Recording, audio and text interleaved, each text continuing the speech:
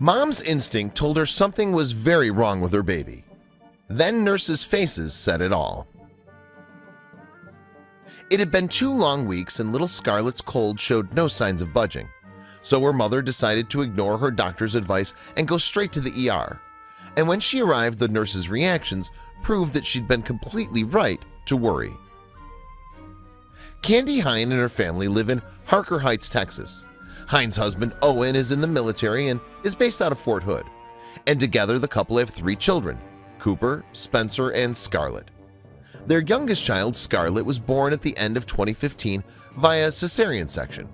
At the time, Hine's husband was stationed in the Middle East. Needless to say then, the mom had her hands full.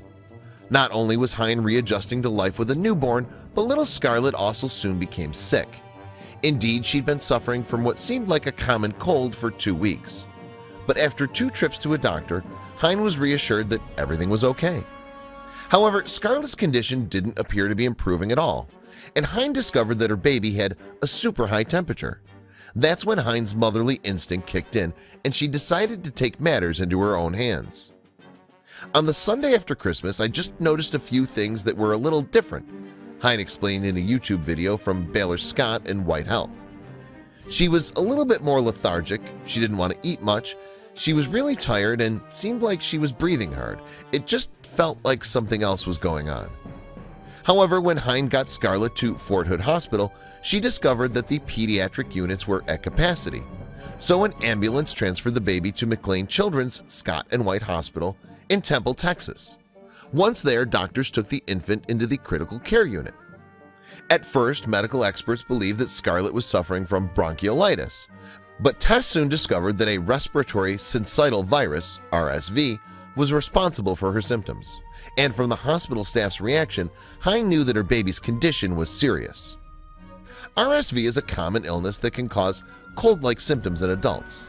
However, the virus can be very serious for young babies like Scarlett. Cases of RSV in this age group can often lead to severe breathing difficulties. The illness is quite hard to treat as it's resistant to antibiotics. In adults, the infection will often pass without any treatment being necessary.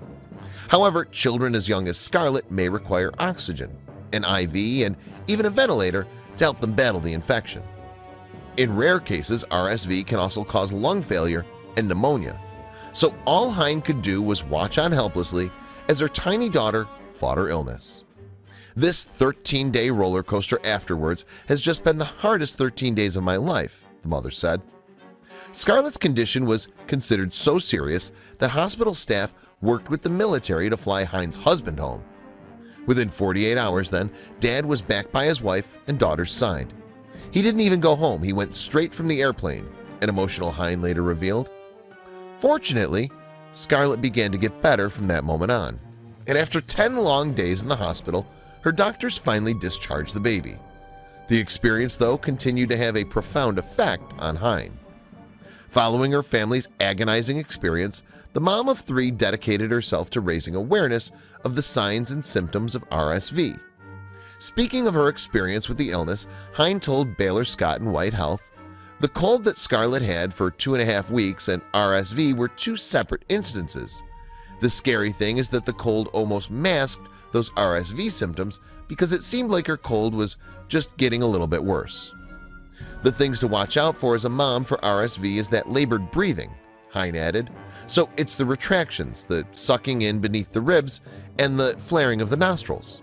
If a child has these symptoms, just take them into the ER as quickly as you can because it's such a quick and aggressive virus." Hine was so grateful for the doctors and nurses at McLean's that she said they've become a part of her life. "There are some that I'm friends with on Facebook and I think we'll be friends forever," she told the Temple Daily Telegram in 2016. "We went through a lot together." In fact, Hine was so thankful for the hospital support that she returned just a few weeks later. This time she brought toys and care packages for families about to go through similar experiences as her. And there was one weary mother whose baby had just been diagnosed with RSV, who really caught Hine's attention.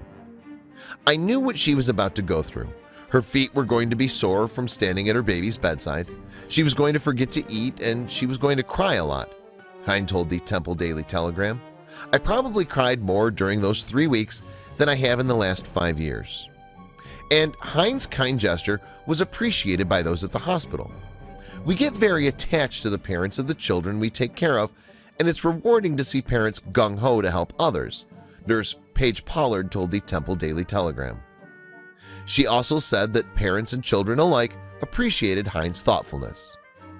2 weeks after her awful ordeal, little Scarlett was almost back to normal. Today she's a happy, smiley girl who displays no lasting effects from her illness. By sharing their family story, Hein hopes that no other parents will ever have to endure the same experience. Please share this video with your friends below.